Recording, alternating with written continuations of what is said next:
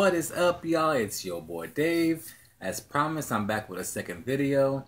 So this time I picked up some games from the Game Over that's in my neck of the woods out in Webster. GameStop.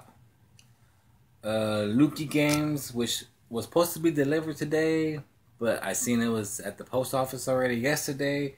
So I said, fuck this shit. I'm not going to wait. I'm just going to go pick it up. And got some games from Games Plus out in Katy. And I did one little Facebook pickup. So let's just get right into what I got from Game Over. I only picked up 4 titles. They were like between $5 and $6 each. Stolen, Armed and Dangerous, Alter Echo, and Gunmetal. So that's what I picked up from Game Over. From GameStop, I ended up picking up Armored Core 4, Mercenaries 2, World in Flames, Zocom, Enemy Unknown, Jumper, Two Worlds 2. And this game, I know, bro, Dario, you were trying to get it before. You said you seen it at Game Posh, and you probably seen it at other GameStops or whatever, but you just never pulled the trigger on it. I was the same way. I finally put the trigger on it myself. Only paid $11 plus tax, but ended up getting Dragon's Crown. So that's what I got from GameStop. From Games Plus, I paid between $3 and $5 each game. Some games for $3, some games for $5, and then tax. I picked up Rayman Arena, Robotech Battlecry.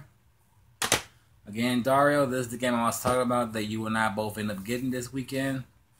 Wallace and Gromit, Curse of the Were-Rabbit. Picked up Test Drive Off-Road, Call of Duty 3, Bulletstorm, Epic Edition. Now this game, I see at GameStop all the time. It goes for like $15, $20 on a, I guess you want to say a good day. I don't know. To me, that's a bad day because that's a lot of money that I don't want to spend. But I actually seen this for $3 at Games Plus. So I went on ahead and hopped on it. I've been trying to get it. I have a digital download, but I prefer the physical copy of it. So I got Just Cause 2. Again, the sticker's on there. You see it. $3. That's what I paid for it. That was awesome. Okay, from Lukey Games, I got quite a bit. And let me see, I got 1, 2, 3, 4, 5, 6, 7, 8, 9, 10, 11, 12, 13, 14, 15, 16, 17 games, and I paid like $68. So it wasn't too bad. Each game were like under $4 or right about $4, so it was pretty good. For the PlayStation 1, I picked up Machine Head and Rascals. For PlayStation 2, I picked up Sky Odyssey, Bombastic,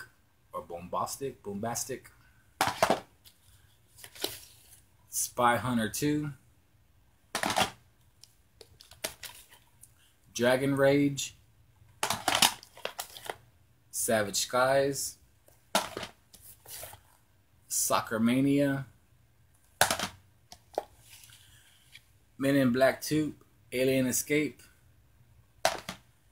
and Jimmy Neutron, Attack of the Twonkies. So that's all I got for the PS2. I got a couple of Xbox original games, only on Xbox games. Drive for Life, Greg Hastings Tournament Paintball, In Outlaw Golf, 9 more holes for Xmas. And finally, I got some Sega Genesis games. I picked up Power Monger, Last Battle, Super Thunderblade, and Rings of Power. So that's what I picked up from Lukey. Not too bad. I go on there from time to time, see what deals I can find, and sometimes I hit a pretty good deal. And last is what I got off of Facebook. Now, I paid more than what I would have liked to have paid, but it comes out to be a pretty decent deal, I reckon.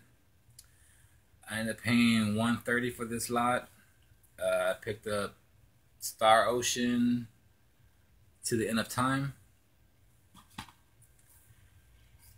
King of Fighters 11,